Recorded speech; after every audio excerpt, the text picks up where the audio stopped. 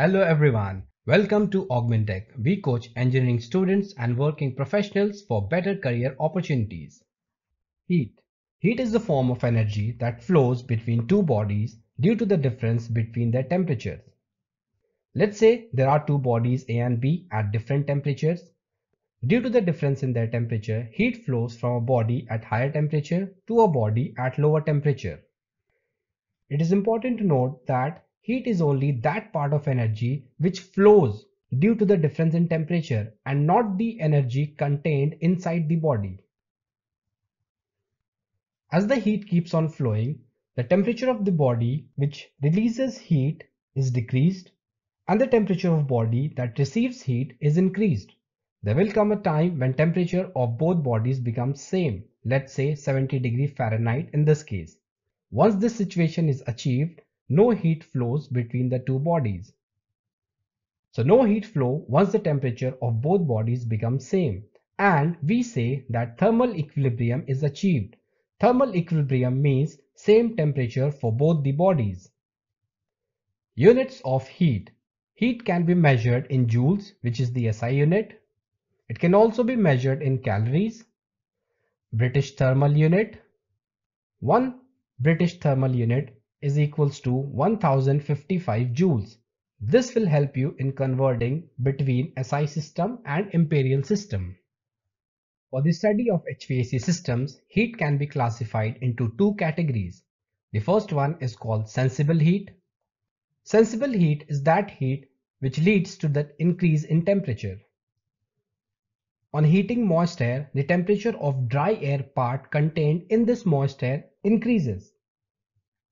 So the heat involved in this process is called sensible heat, and the process is known as sensible heating. The other type of heat is known as latent heat. In this type of heating, the phase of a substance changes, but the temperature remains constant. Let's say on heating ice at 0 degree centigrade, the phase changes. Ice gets converted to water, but its temperature remains the same. For air, on heating it, the amount of water vapor or moisture contained in it increases. So the heat responsible for this is known as latent heat, and the process is known as latent heating.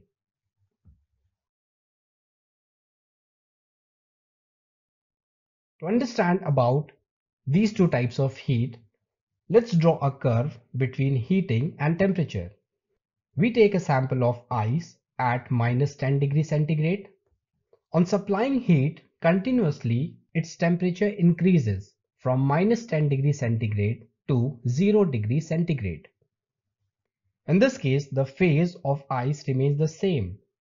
It remains solid throughout the heating process. Here, the temperature is increasing and the phase remains constant. So this type of heat is known as sensible heat.